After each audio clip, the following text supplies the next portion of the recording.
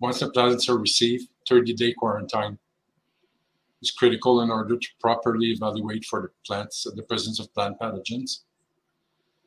It also, I think, now that, you know, we think it's seed transmissible as well, it's important that when we're doing a pheno hunt, and if you just get some new seeds, that your pheno hunt is done in a separate tent or... So the Great Gardener guy was going on social media lately.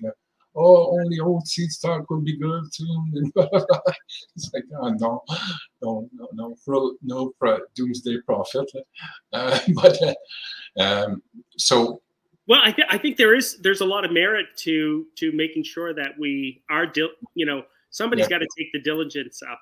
Yes, exactly. We have to be responsible because exactly. But that's it. But it's especially this type of thing that's happening. There's no chemical treatment for it, but the meristem tip culture, thermotherapy, and cold treatment too.